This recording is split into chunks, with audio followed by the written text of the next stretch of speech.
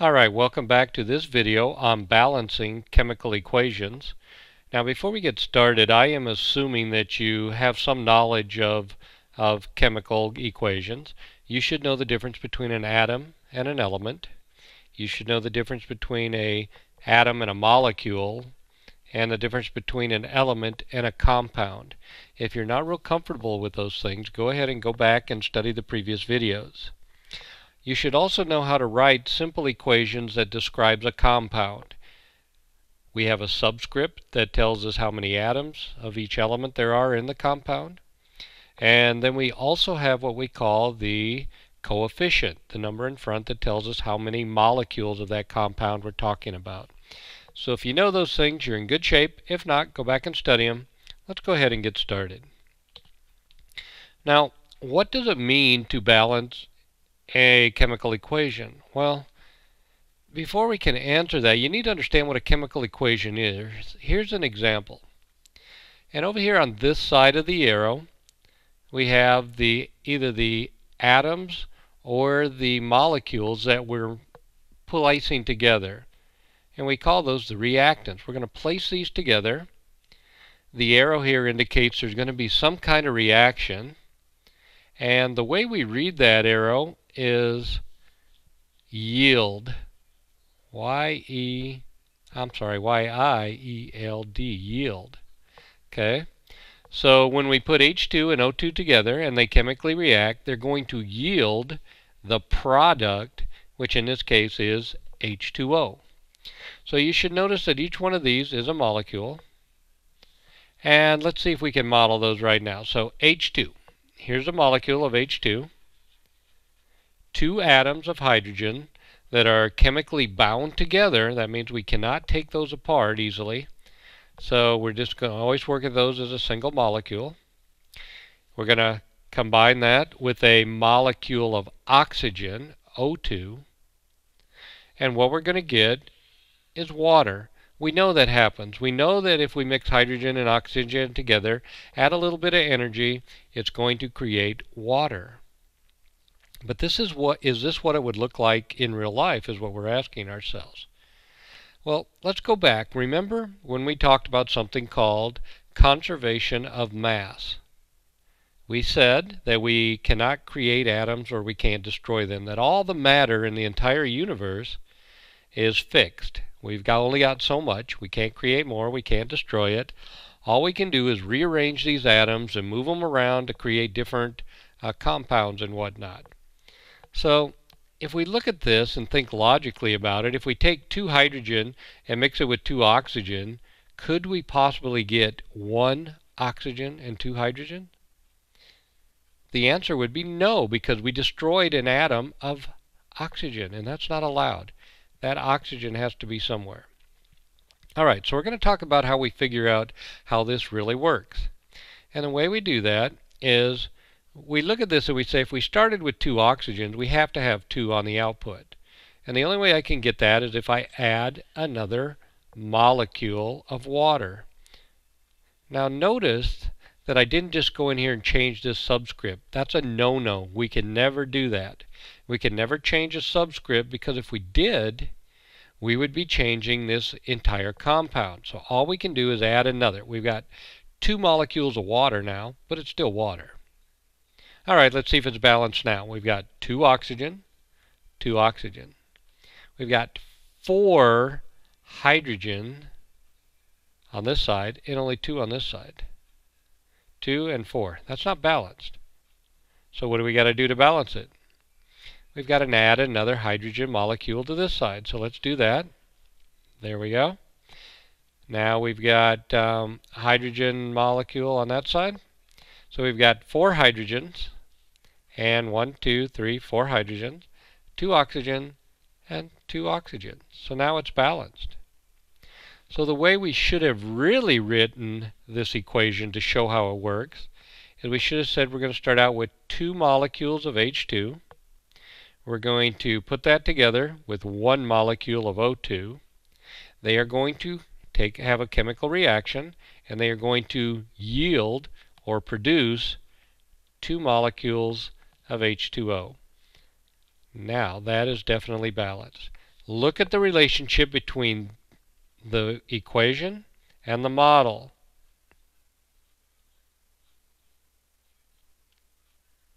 All right, let's try another one. Going to go a little faster here. We've got CH4. I'm going to model it like this. Now, notice that these are not the way these molecules would necessarily look if I could look at them under a microscope. But they work really good for our purposes here. All right, so you got CH4, 1 carbon, 4 hydrogen. We're going to put that together with an O2 molecule. It's going to react, and it's going to yield CO2, which you probably know is carbon dioxide gas, so this would probably cause bubbling, and H2O. Now the question is this balanced? Well, let's see. 1 carbon, 1 carbon. That's good. 4 hydrogens, only 2. So I need to add something to this side. I need to add another molecule of water. So I've got 1 carbon, 1 carbon, 4 hydrogen, 4 hydrogen, 2 oxygen, and 4 oxygen. That's not good, right? It's not balanced. All of a sudden we come up with 2 extra oxygen atoms. That can't happen. So where did they come from? Well, we actually started with 2 molecules of oxygen. So now we have 1, 1, 4 hydrogen, 4 hydrogen, and 4 oxygen, and 4 oxygen. All right, very good. Hopefully this is starting to make a little sense to you. Let's try one more. Here we have an iron atom. Notice it's not a compound now. It's an atom. So we'll represent that with one green one. This is a molecule of O2. This is a compound, so we've got 2 oxygen atoms. They react, and they're going to yield Fe2O3. What's going on here is we got iron and we got oxygen. They're going to react, and we're going to get rust. Now, once again, this is not the way a rust molecule would look, but for our purposes, it works pretty good. All right, let's see if we can balance this. Let's just start out with the iron. We've got 1 atom on this side. We've got 2 on this side. So we need to add 1. 2 iron, 2 iron. 2 oxygen, 3 oxygen. That's not cool. So we got to come over to this side, and we're going to have to add another oxygen molecule. So now we've got 4 oxygen atoms. Over here we've only got 3. So now we got to add 1 to this side. So now we've got 4 oxygen atoms, 6 oxygen atoms. All right, I got to go back and add 2 more. So now I got 6 oxygen, 6 oxygen, 2 iron, 4 iron. So we're still not balanced. We got to go back over here and fix the irons again. So we're going to add 2 more atoms of iron. Now I've got 4 iron, 4 iron, 6 oxygen, and 6 oxygen. So it is now balanced. And the way we should write that is 4 Fe's plus 3 O2's yields 2 molecules of rust. Pretty cool, huh? All right, now, can we do this without using the models? Well, sure we can, because we can count atoms up here. 4 atoms, 3 molecules, 2 molecules, just like we did with the models. So let's try one of those. All right, this one looks kind of strange because we've never used Ti before, but that's just another element. So let's start looking at it. We've got Ti, we've got Ti. We've got Cl4, and we've got a single Cl. So if we got 4 over here, we need to get 4 over here, and the only way we can do that is to add 3 more molecules, so that's going to make a total of 4. So let's rewrite that. TiCl4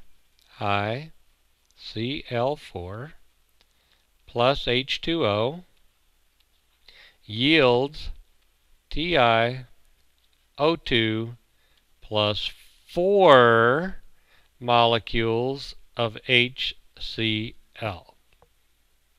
Go back and check again. Ti, Ti. 4 Cls, 4 Cls. Looking good. 2 H's, whoops, 4 H's. So what do we have to do over here? We have to add another molecule of H2O or water. So that will make that a 2. Let's rewrite it. TiCl4 plus 2 H2Os yields, whoops, I forgot the yield sign up here. Sorry about that. Okay, down here, yields TiO2 plus 4 HCl. Alright, we're going to check it one more time. Ti, Cl4, 4 Cl, that matches. 2 times 2 is 4 H's. Over here I've got 4 H's, so that's good now. And I've also got 2 times 1 O's, or 2 O's. And over here I've got 2 oxygens as well. So this is now balanced. This is the way it would really work. So our legitimate equation, or our good equation, is TiCl4 plus 2 molecules of water will yield TiO2 plus 4 HCl. And there you have it. I hope you found this video interesting and that you learned a little bit. If you have questions, feel free to go back and rewind it and play it again and again and again until it makes sense to you. You may want to pause it and try doing this one before I work through it just to see if you can do it. And after you get in class and you work a few of these, you're going to be balancing equations just like a pro. Well, maybe like a high school chemistry student anyway. So, till next time, keep learning, my friends. Take care.